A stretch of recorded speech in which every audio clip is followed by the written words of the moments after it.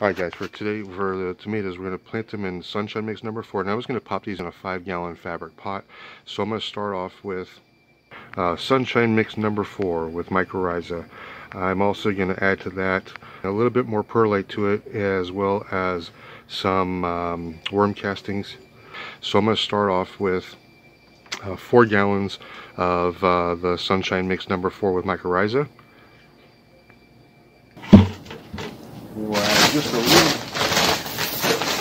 little bit more perlite to give a little bit more aeration.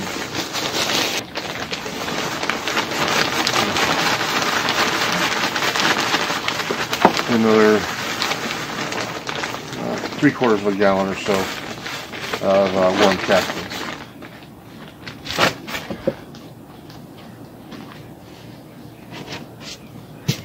And to that, we're going to be adding 1 2/3 cups of the BioLive, and then we're going to add 3/4 cup of the 444 all vegetable fertilizer. These are both from Down to Earth.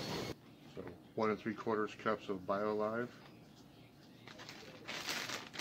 Sorry, 3/4 of a cup.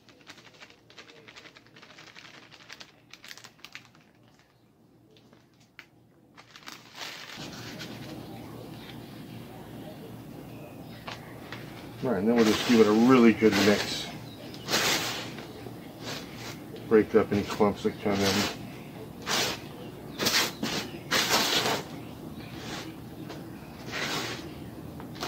Wow, this is the first time I've ever used the sunshine mix, and I really love the way it feels. It's a nice mix.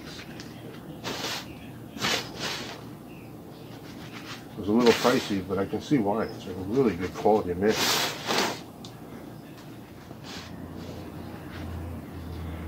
Will tell you, wear gloves when you're doing this, guys. There's some forest material and such in here. You end up with a handful of splinters.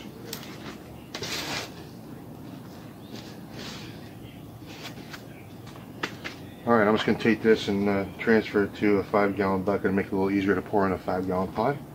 And then we'll get it planted.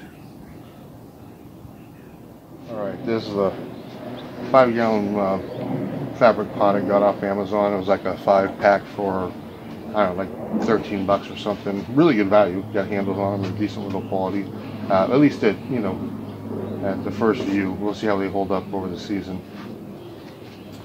I've got our soil mix here. Just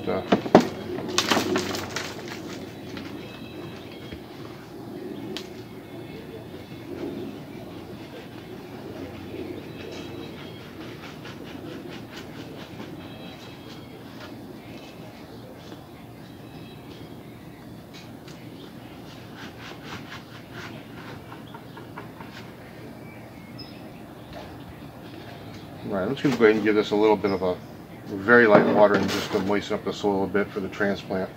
This is our Joe's tomato. This is a Roma from Sicily, from a seed from the 30s now. I should have transplanted this a little while ago. It's a little suffered. And also there's some, hopefully this won't make it screwed up, but they've been outside for a few days here, and it's got a little bit of, it's like moss or algae growing around the pot. So hopefully it won't screw things up. It's mostly on the pot, so I'm going to go ahead and just pop her in here.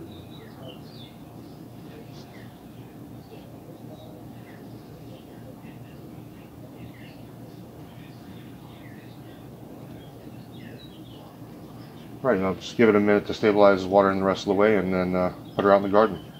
We'll check in a couple weeks and see how she looks.